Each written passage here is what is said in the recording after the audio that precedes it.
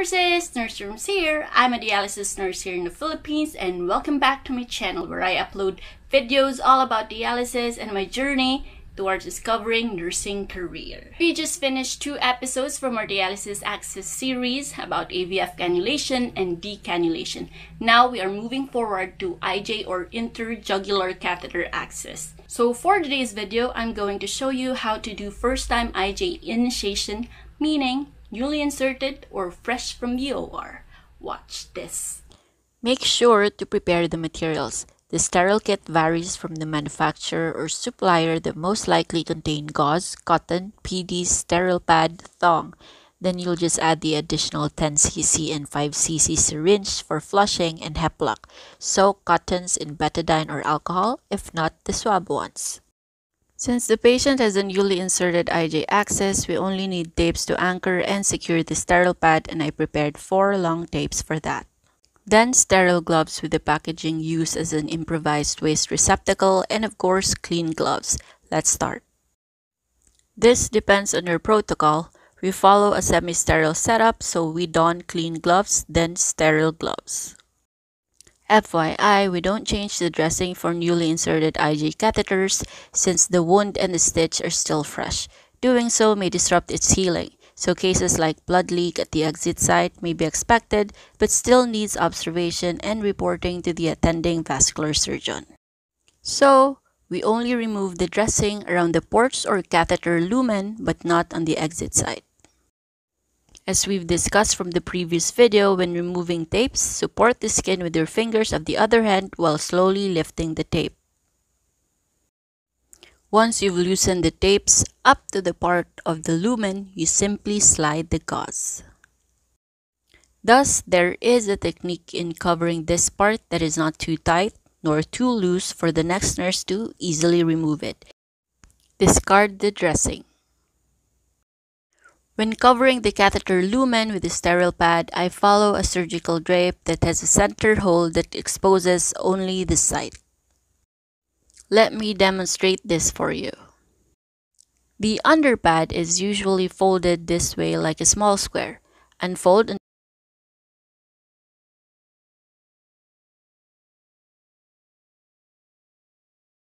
until you end up in a longitudinal manner like this, with the side flaps left folded inside. Fold vertically inside. You can see that the pad is divided into 4 parts. Fold the first part horizontally. Here's the edge sides of the pad, while this is the folded corner. This is where you tear a small piece of the corner drape.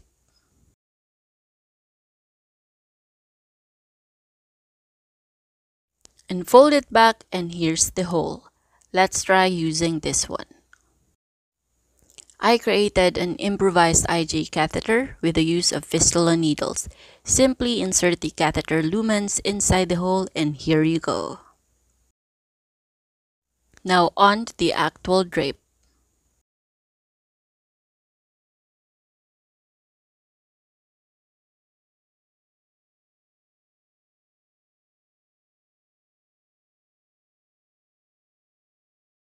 Then, I place a gauze underneath as a barrier from blood or fluid leaks and not directly on the pad.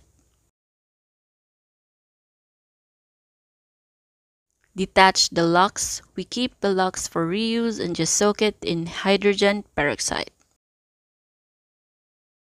Don sterile gloves.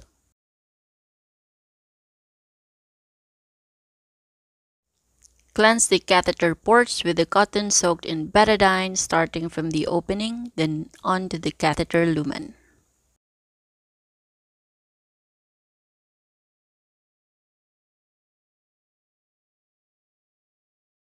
Then discard.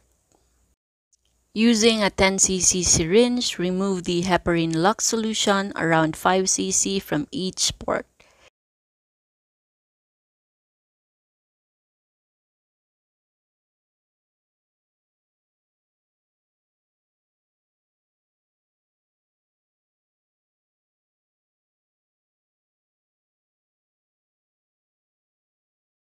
Then discard.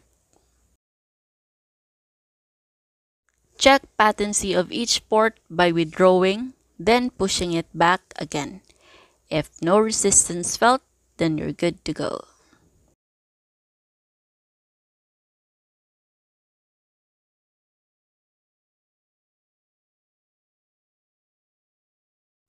Prepare a cotton soaked in betadine when receiving the arterial line.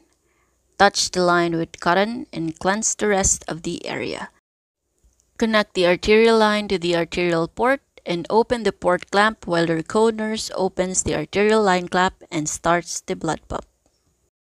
Once blood has fully circulated within the machine and reached the venous line, do the previous step when receiving it, then the same step follows.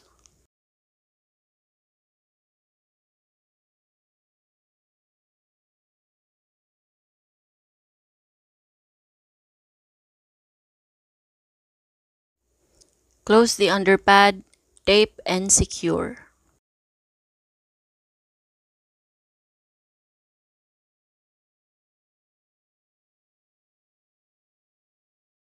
Remove sterile gloves of your non-dominant hand.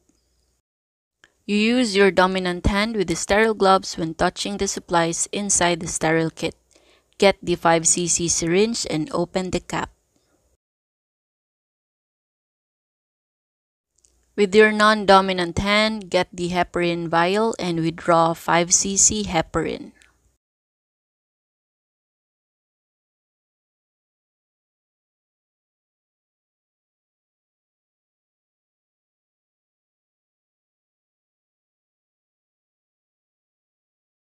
Close the cap with the non-dominant hand supporting as shown in this video.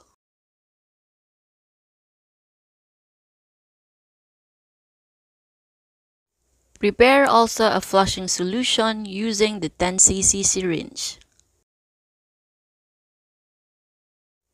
Arrange the supplies inside the kit.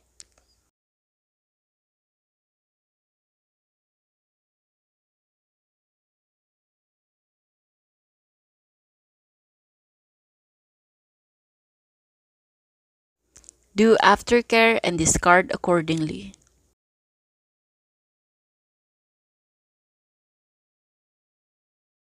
That's it. Hope you learned something from this video. If yes, don't forget to click like, leave a comment for some video suggestion, and of course, subscribe to my channel.